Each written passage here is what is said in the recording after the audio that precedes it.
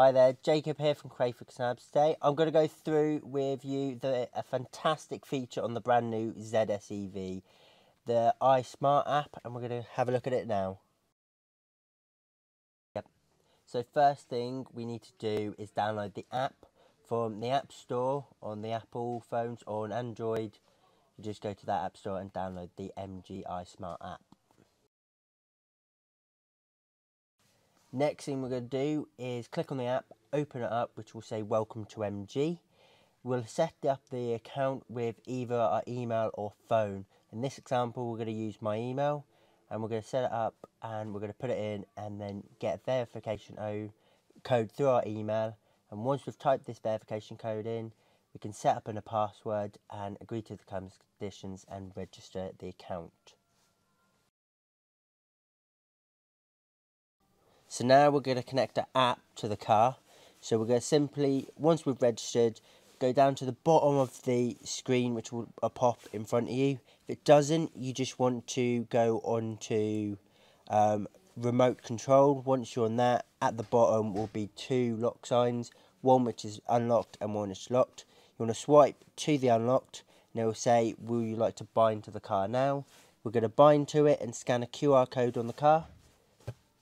So once you've uploaded your account details onto the car, we just want to click on to connect vehicle, go to the top of the page on your app, click on MG at the top, and then you'll have a nice page, and at the bottom will say add vehicle.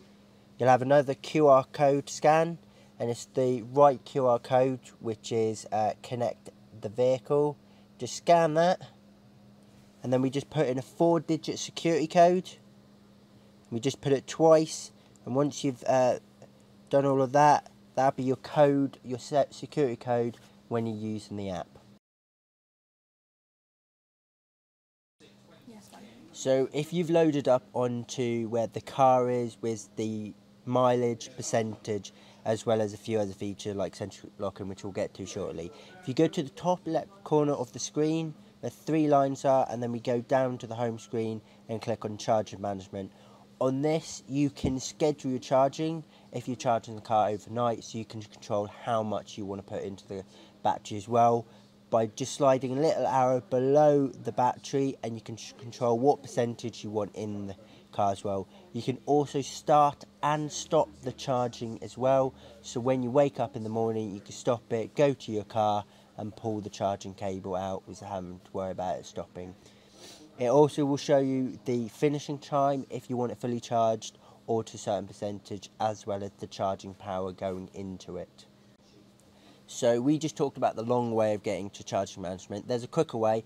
There's a lovely battery percentage on the main screen you'll be using. If you click on that, it'll take you straight to charging management, so you can set up your charging schedules as well.